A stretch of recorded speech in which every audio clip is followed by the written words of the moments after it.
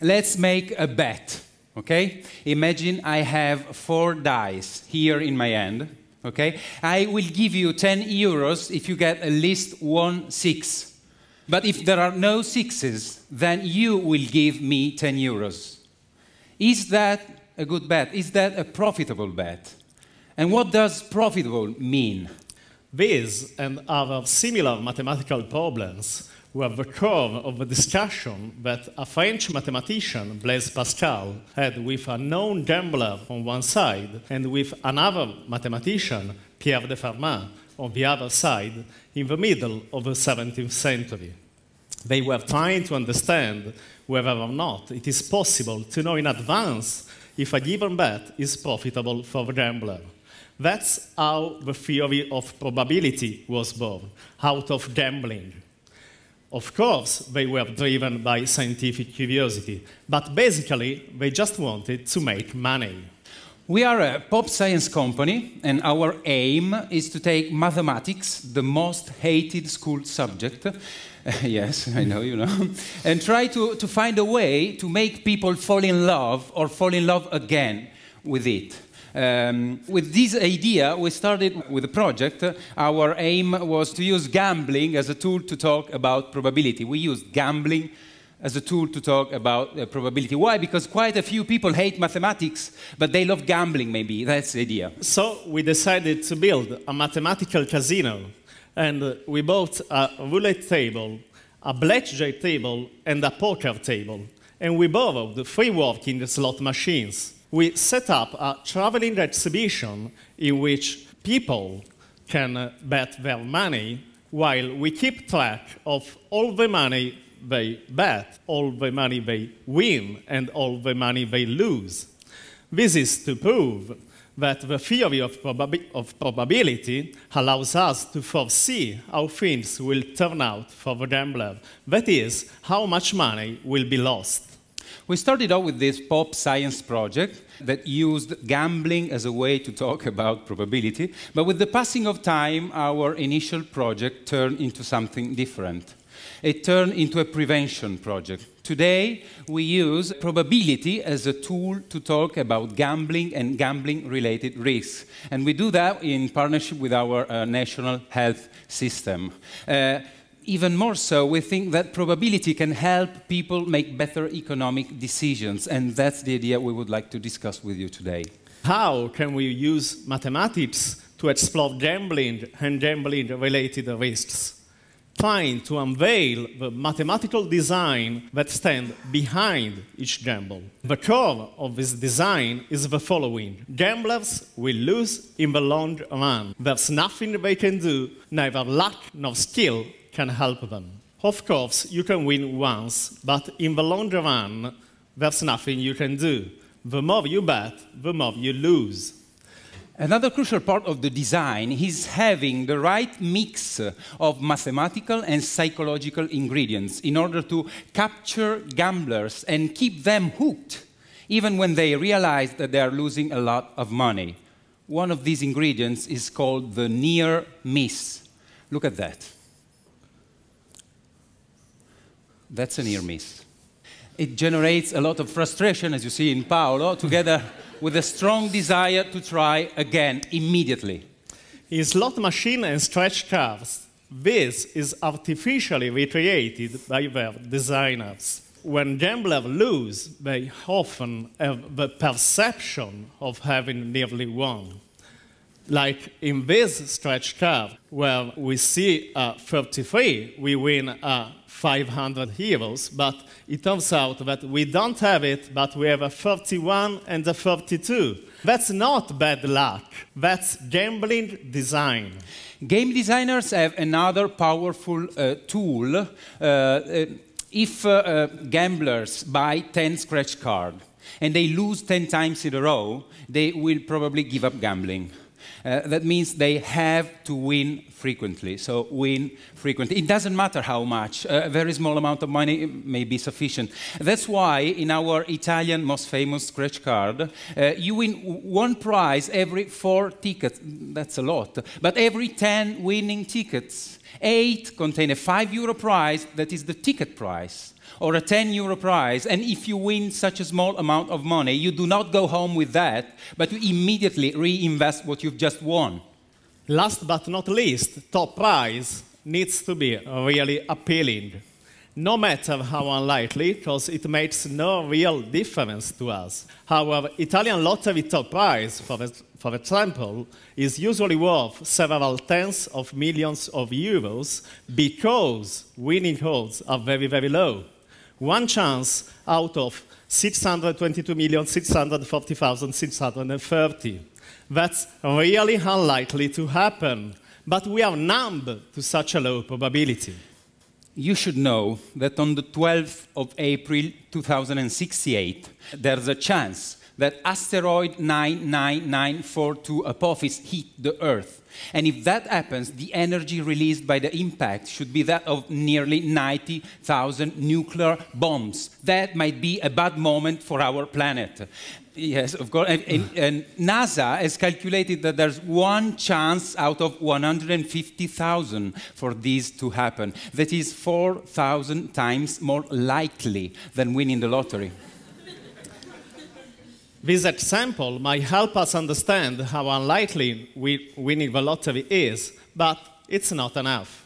Because we see lots of people winning the lottery, but we have never heard of the Earth being destroyed by an asteroid.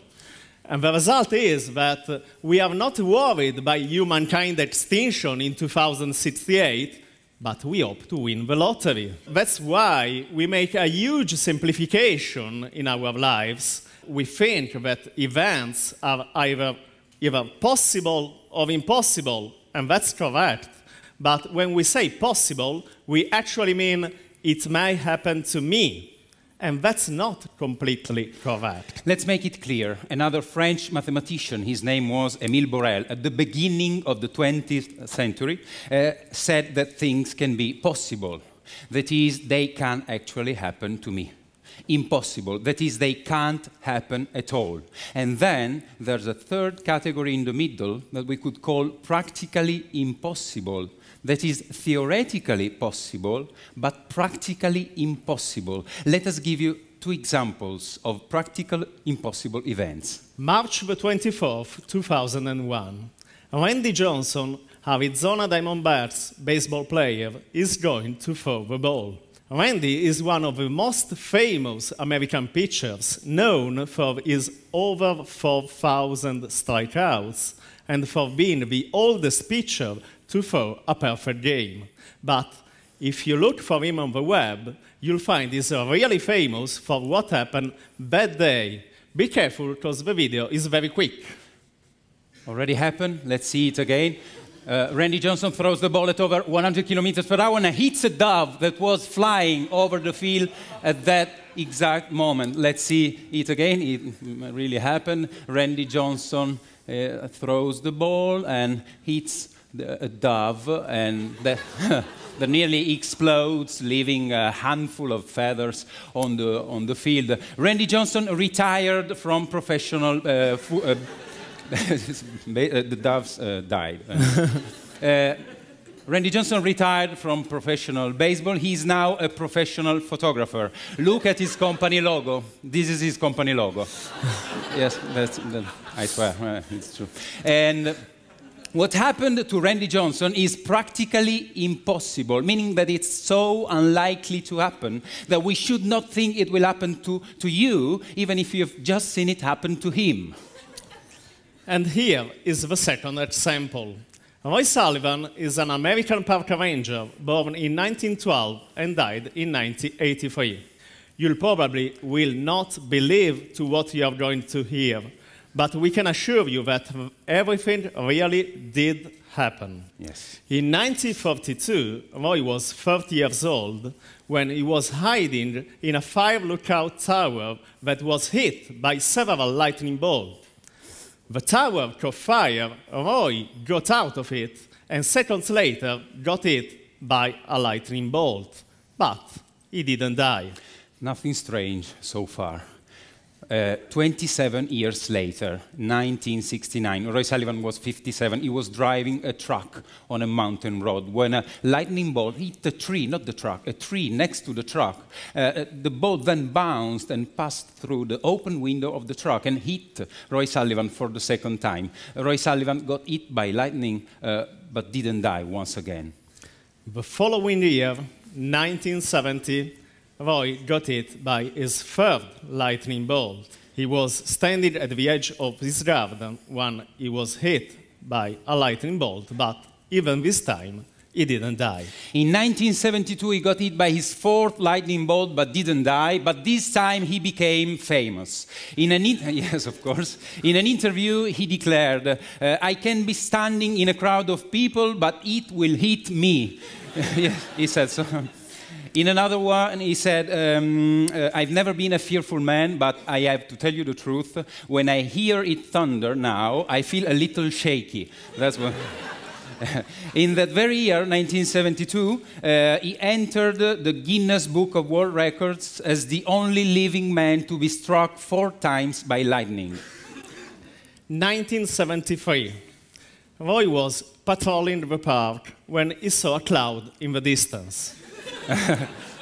He hid inside the truck, and when he felt safe, he left the truck and he got hit by a lightning. It was his 5th lightning bolt, but even this time he didn't die. And in an interview, he declared, "The cloud seemed to be following me." In 1976, he was once again patrolling the park. He saw a cloud in the distance, but this time he was together with a colleague. The colleague saw the cloud. He realized he was together with Roy Sullivan and ran in the opposite direction. That's all. Roy Sullivan ran too. A lightning bolt chose, of course, Roy Sullivan and hit him for the 6th time, but even this time he didn't die. In 1977, Roy was fishing when he was hit by his 7th lightning bolt. "Some people are allergic to flowers, but I'm allergic to lightning," he declared, because even this time he didn't die. Roy Sullivan died, finally, on the 28th of September 1983. He killed himself. He killed himself with a gunshot because of an unrequited love at the age of 71. What happened to Roy is practically impossible, meaning that it's so unlikely to happen that you should not believe it will happen to you, even if you have seen it happen to somebody else. And that's how we should look at lotteries. Winning the lottery is practically impossible, meaning that someone wins, but this does not mean that you are going to win. We think that talking about gambling from a mathematical point of view can be really helpful to make people more aware about gambling mechanisms and gambling-related risks, and maybe make people fall in love with math again. Thank you for listening. Thank you.